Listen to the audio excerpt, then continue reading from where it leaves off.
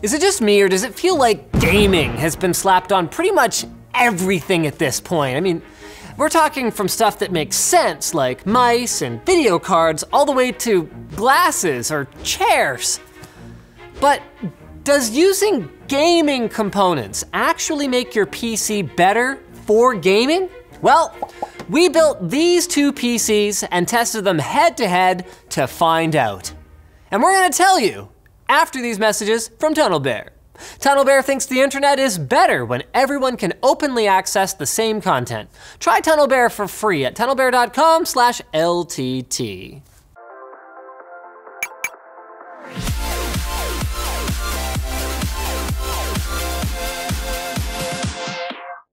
So our methodology was pretty simple.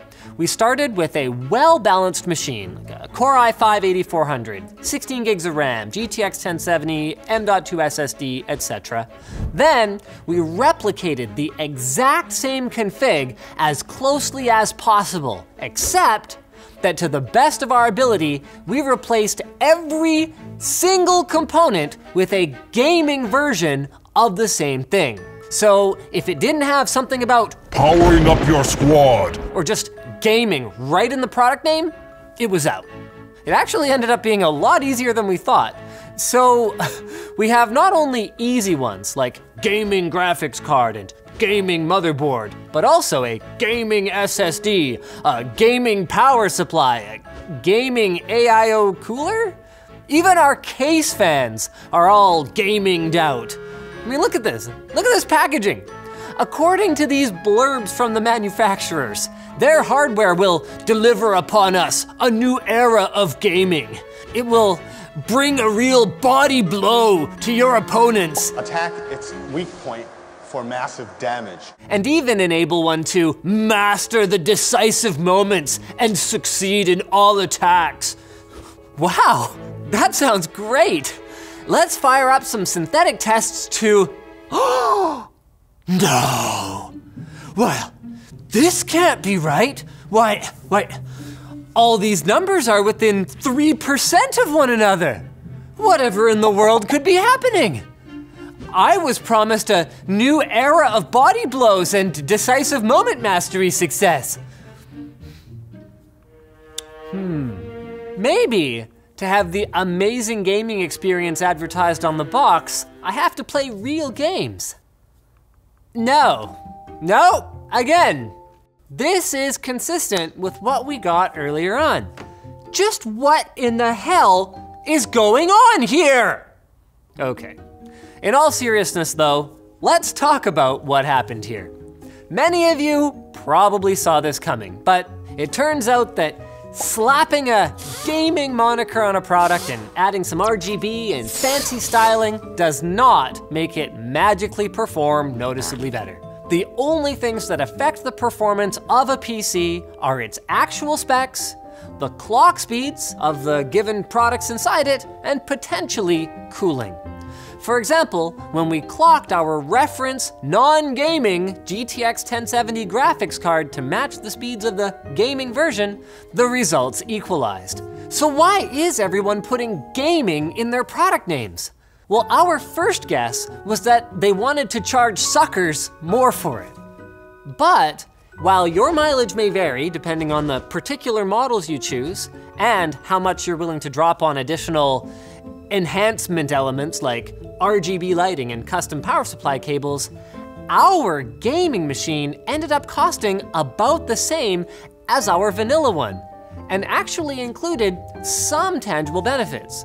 First up, our GPU came with a higher boost clock out of the box, which it was easily able to maintain thanks to its enhanced cooling. Gaming class cards also tend to come with extras like multiple temperature sensors or OC switches that make kicking them into a higher gear a one-click affair.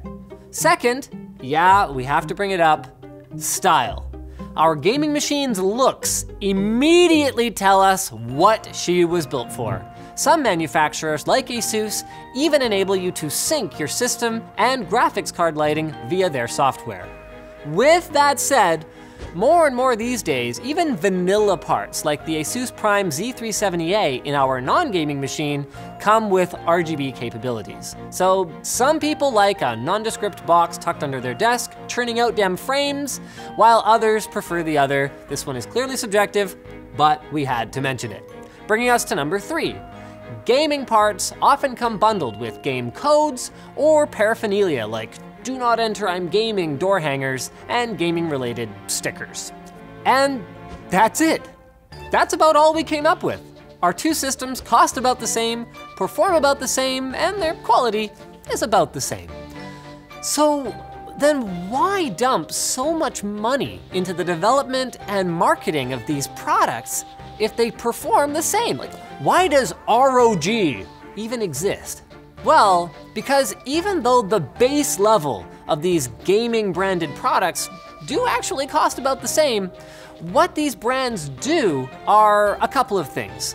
Number 1 is they allow companies to create halo models that do sell for a lot more for the people out there who value bragging rights above performance per dollar.